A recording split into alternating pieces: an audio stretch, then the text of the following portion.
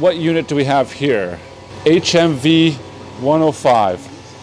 So it has the, is this an E1 control on the back here? It is. Now how come on this one, the control looks like it's just this one solenoid in here, it's not a whole lot? On the pump, it's on the outside, so you can have your 2 solenoids, or you can have your hydraulic ports, or your mechanical to drive it from A side to B side. On this one, you don't need to have it to go from A side to B side. They could do it with, they got a solenoid, and then they got a valve with another valve inside, so they can use it all internally in the back end.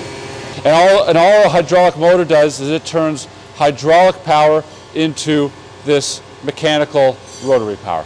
Now with this control then, though, it still needs to go both sides of center, right? Correct. So it's still capable of doing it, but it just maybe doesn't have some of the other adjustments and so forth that are on it. Yeah, it's just okay. Milliamps, sends it one way, sends it the other way. Because really this is more just receiving pressure.